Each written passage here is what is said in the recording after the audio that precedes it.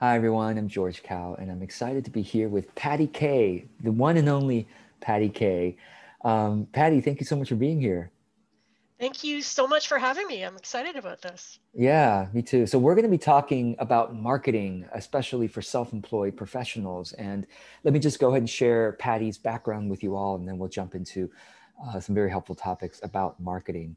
So, Patty Kay helps self employed professionals, especially coaches, consultants, and experts, get their unique contribution and genius out of their heads into the world. She uses a combination of coaching, consulting, and wordsmithing to help people organize their thoughts and articulate their big ideas. Her superpower is in taking heaps of rambling info and distilling it into succinct and understandable messaging.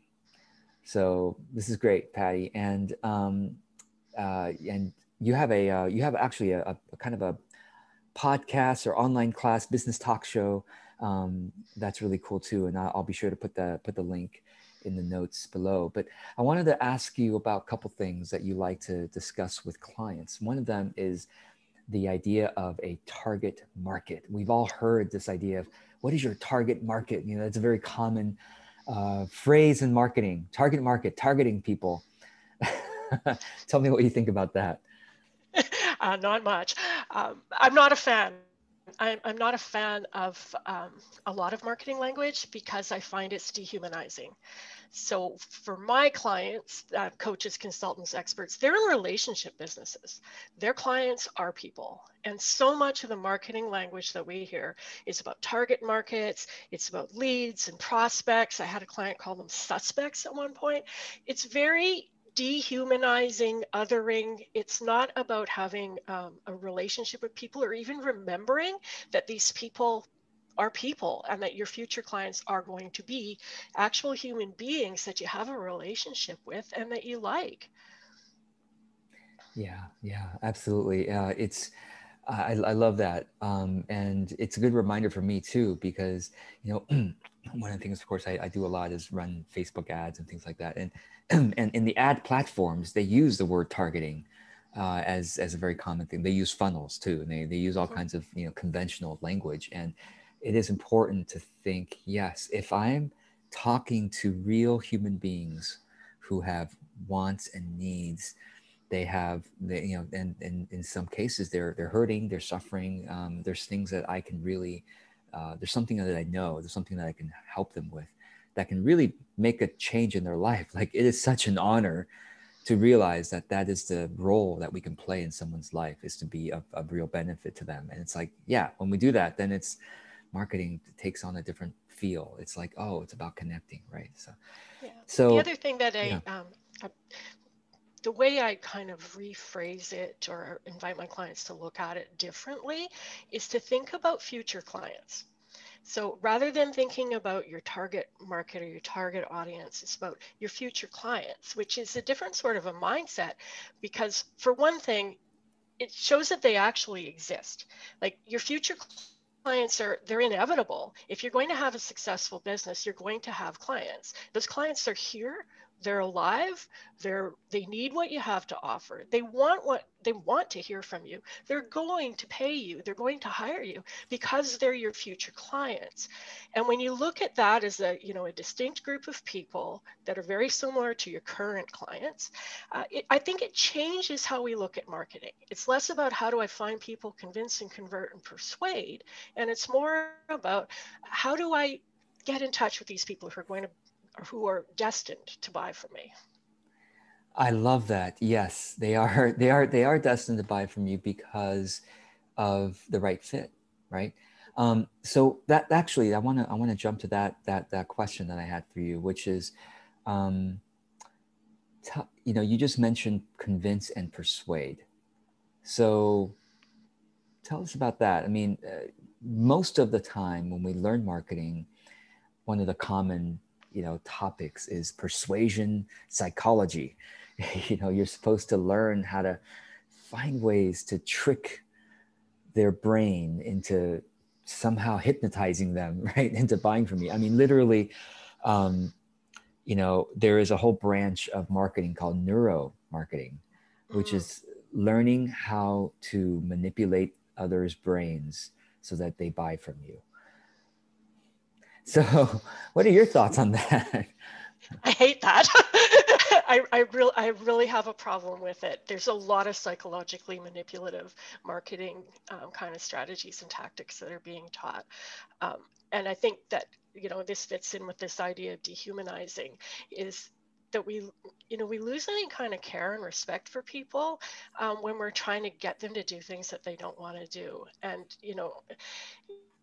once again, coaches and consultants, these are helping professionals. Even when you look at coaching, and it's like one of these foundational ideas about coaching is that we are all capable and resourceful, and we have our own answers, and we should have the ability to make good decisions for ourselves, and that's really important. And we're taught that in coaching school, not to influence people. And yet, seems like all bets are off when it comes to the marketing, that it's okay, like it justifies, the means are justified by the end. I had somebody say, oh, I'll do anything in the marketing so that I can give that person a transformation. And it's like, is that actually really true? Yeah, I'm so glad you're saying this. Yeah, it is. It's always shocking to me how heart-based, business owners and professionals, they see the sacredness of the work they do with clients, or the sort of the relational aspects, the healing aspects, and then like you said, when it comes to marketing, all bets are off. Like, why is there such a disconnect? And I think there's a disconnect to me. Of course, it's partly because of fear, right? It's like, oh, if I don't do the things that the marketing experts are telling me that I do, that's the right way of doing marketing to get clients. I want to give it the best. I've also heard this. I want to give it the best chance, right? Like, want to give it the best chance that people will work with me. Why would I not do that? Because I believe in my work. However they get to me, once they get to me, then the healing begins. Then the transformation begins. Then the goodness of my, spirit and soul, it can be there. But the marketing, yeah, do whatever you need to do, marketer. So I love this. And so tell me more then, if you're coming to it from a more ethical point of view. Now, one of the things, of course, you do is copywriting for people, right? Or helping people with the words. So first of all, what is copywriting? Why are words important? And then we can get into how we can do this without having to strong arm people and things like that. Yeah. Well, the copywriting is your marketing. It's the marketing words that you use typically. Like, your website copy, your advertising copy. I'll even extend that to content marketing, sharing your expertise. There's an element of copywriting in it, in that it is meant to be a marketing piece, and you're writing it in order to attract your ideal clients and show them how you can be of service to them. So that's the copywriting. I look at it as pretty much any place that you use words in your business is kind of a marketing opportunity. And copywriting is a way of looking at that as what do you need to tell your potential clients, explain to your potential clients, how do you connect with your potential clients to let them know that what you have to offer can help them in some way. That's my perspective for copywriting. So it's words. Yeah, totally. And I think some of us, know, of course, how important the words are, and that could bring a level of performance anxiety in there. It's like, okay, now I have to be poetic, or I have to be really persuasive, and like, oh my God, I know I only have 10 seconds with them. How do I, make them stay on this page kind of feel. What's your perspective? I mean, you've done so much marketing writing for clients and for yourself. What's your take on that?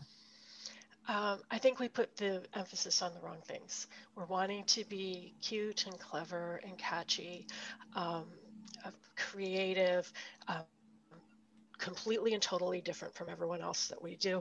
And the focus is always, on ourselves. This is what I do. This is how I do it. This is why it's different than what other people do. This is how it's better. And this is this is what we want to share with people. But what they really want to hear is are you the right person for me? Can you help me with this problem that I'm struggling with? Or can you help me get this result that I'm looking for? And they want to be able to clearly and easily understand that. And they're not actually interested in any of the differences or the variances or how you do what you do until you show them that you can help them. And the biggest copywriting secret in the world is that your clients are going to tell you what to say. When you're in your sessions with clients, when you're doing, especially in a discovery call in the beginning, and you ask them, like, what's going on? Why did you, why are we having this call? What attracted you to this? What are you looking for? They're going to tell you straight out. And you just write down all of that stuff and put that on your copy. And they will tell you, and they will use plain language, and they will use language that is meaningful to them. And you share that language back out, and that makes you easier to find, easier to understand, and you reach them. Um, so that's my perspective on all this. So when you do that, you don't have to be persuasive and manipulative. You're being empathetic. You're showing that you understand. The biggest compliment you can get is like, oh, I was reading your stuff and it was like you were inside my head. Um, it shows understanding and empathy. It's actually really beautiful, really helpful. Your copy can be part of the goodness that you put into the world. It's really great. I love how simply you put that. Yes, it's like talk to them, hear why they're reaching out to someone like you. Now, let's talk about a situation where, okay, well, maybe somebody is just starting out and they haven't had discovery calls yet. That's one possibility. Another possibility is that maybe people have had discovery calls, but they have forgotten what's been said in there. Well, let's just say that somebody doesn't have quick and ready access to a discovery call that's being scheduled today or tomorrow or whatever. Any other tips? How can we do this? I don't know. Maybe it's talking to one's friends, but yeah, any encouragement there? There's a couple of ideas. One is, to kind of use your imagination, and this is a little bit tricky, but to try to look at the situation from the outside in, and to look at what you're offering and go, okay, so how can this help people? And how will they know that they need this help? What are the symptoms that they're experiencing? I often give my clients an exercise. It's like, pretend that you're listening in, you're a fly on the wall, and they are having a close conversation with somebody, and they're talking about what's going on, and what are they saying to their friend? What are they complaining about, and what is the actual language that they're going to use, like real people language? What are they complaining about? Maybe it's a coffee shop, maybe it's a pub, and they've had a couple of glasses of wine. But how are they expressing the problem? Like, what makes you want to kind of swoop in from the fly on the wall, swoop in and land on the table and say, hey, I can help with that. Yeah, that's really, really good. Yes. And so this thing, what you just said about how the marketing copy, so many of us go into our own story, like the homepage or wherever, whenever we share about our work, it's so much about our own story. But you just said that, well, maybe they don't care so much about that until they know that you can help them. And I love that because it's that old saying. It's like people don't care what you know until they know that you care, right? Like we've all heard that before. And what you're just saying is like, okay, that's true in writing your website or your social media profile or whatever, wherever people are discovering your work, is that can you show that you care, not just about yourself and your own story, right? Like, can you show that you care by the fact that you understand what they're going through, like what they're needing, right? So tell us more about that, like, because it happens so often. I see it all the time. It's like, how can we make that shift more? Well, one of the things that we can do is just think, like, it's all the key to all of this is to put yourself in the client's shoes. And even just think about this, like how like if you're going to create your website, think about how you would buy and what you would look for when you go to a website, right? And the first thing, like, we don't want to waste our time, and we're not interested. Like, this is kind of a strategic kind of a thing. It's like you go to a website, and the first thing you want to know is, am I in the right place? Can this is this the answer that I'm looking for, right? And it's kind of like, just to use a simple example, like let's say you're looking for a mechanic and you have a certain kind of car. The first thing you want to know is, do you fix the kind of car that I have, and do you fix the kind of car problem that I'm having? I don't need to know about your certifications or how you're better than the mechanic down the street, because until I know that you can fix my car with the problem that my car is having, I don't care about that stuff. Now, once I know that you can, that you work with my kind of car and you work with the kind of clunk clunk noise that it's making, then I want to know the other stuff. Now I want to know, okay, who are you? What, are you honest? Are you ethical? Am I going to like you? Are you qualified to do the work that you're doing? Like, that's when I care. But until I know that you can actually help me solve my problem, I'm not interested. Yeah, it's like people imagine going to a mechanic's website and the first thing they say is, well, let me tell you when I decided to become a mechanic. I went to the mountaintop and I had this experience and God spoke to me and said, you need to be a mechanic. And that's why today I'm a mechanic. It's like, wait, but do you service Hondas?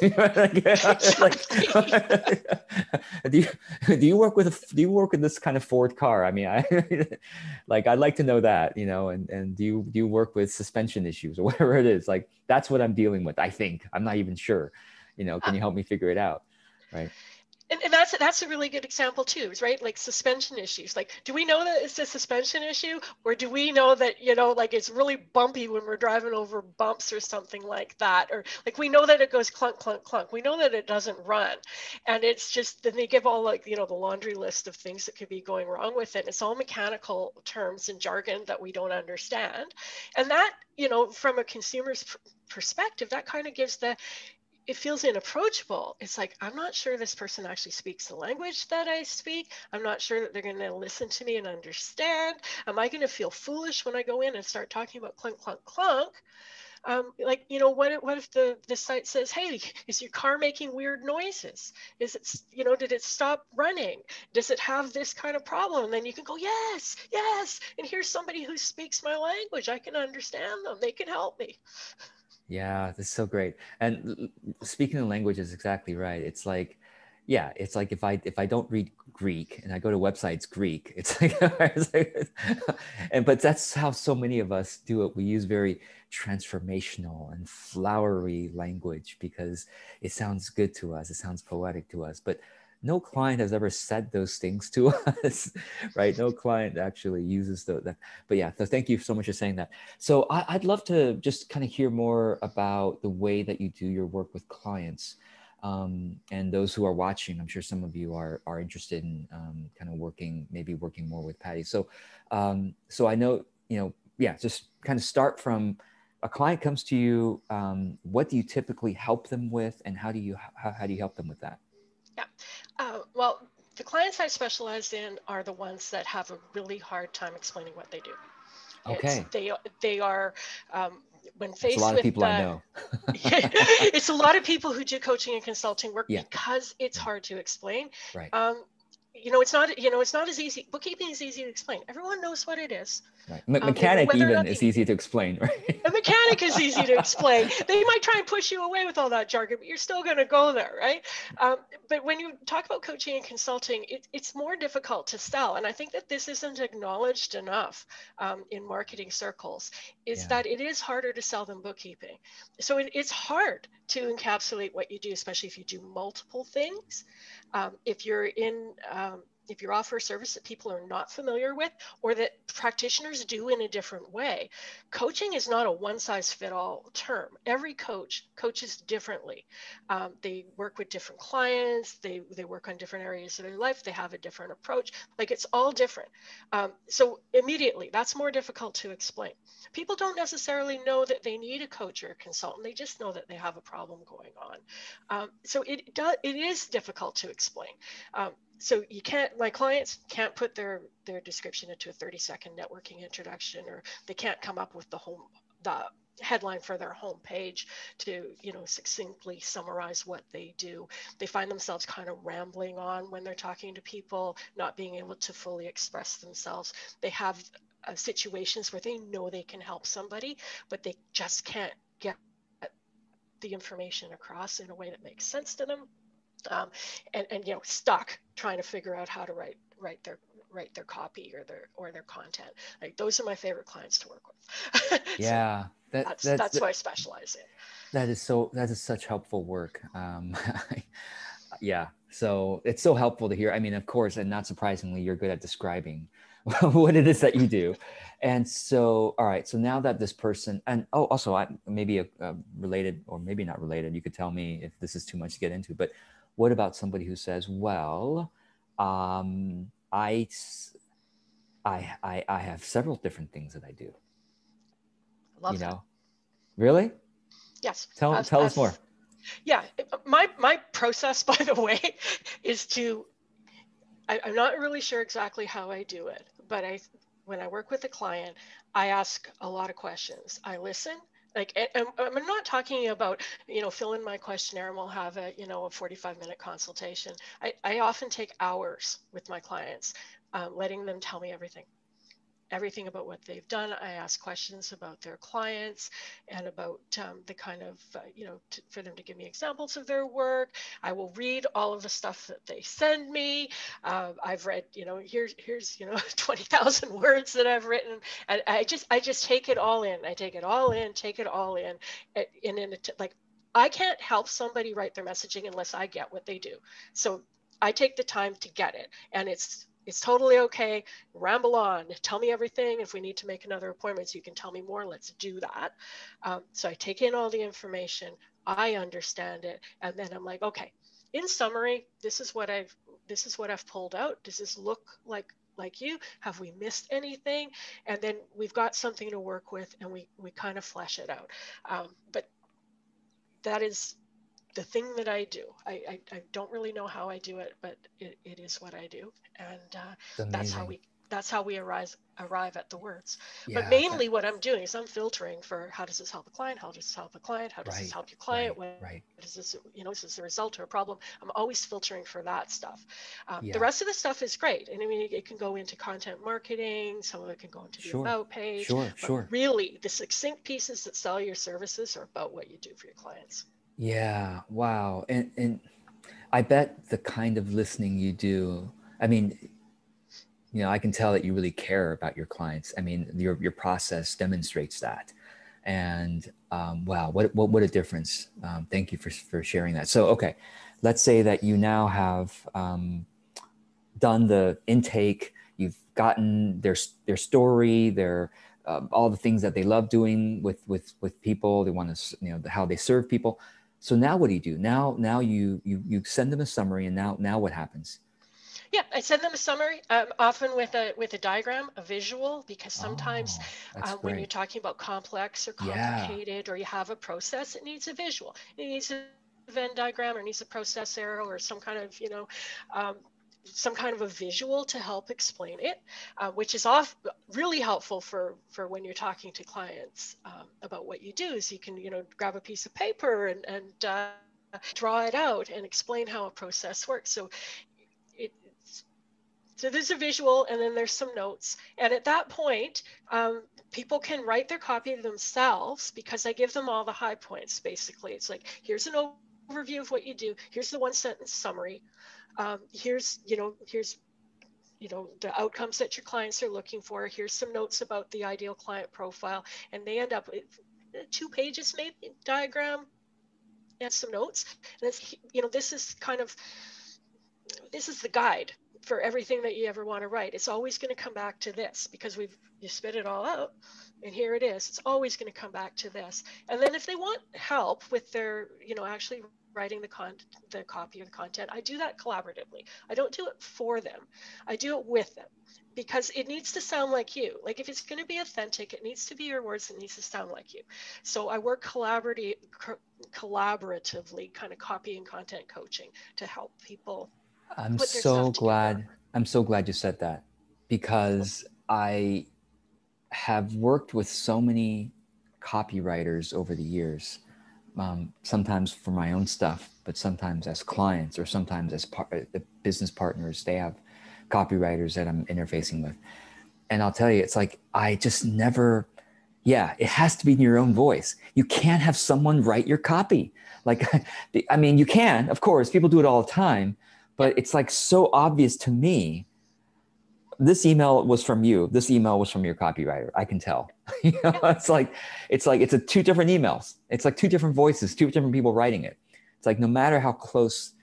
Yeah. So I'm so glad to hear that you do it collaborative with people rather than just like, well, let me just outsource it all to you. So thank you for doing that. I mean, first you help them create the messaging that becomes clear as a template, but then they do the writing and then you help them with that too. That's amazing. That's really helpful. Awesome.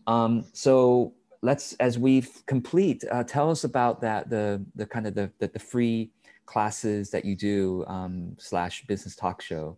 Tell us about that. Yes, I work with a partner, Georgie, and she's we jokingly say that I'm boxes and arrows and she's hearts and flowers. So my thing is more of the strategic and the words, and hers is helping people figure out exactly what it is that they want, figuring out what their purpose in life is, their values, helping them break through blocks and fears that keep them from moving forward, and helping them create really good relationships with people. So we come together and we do this talk show.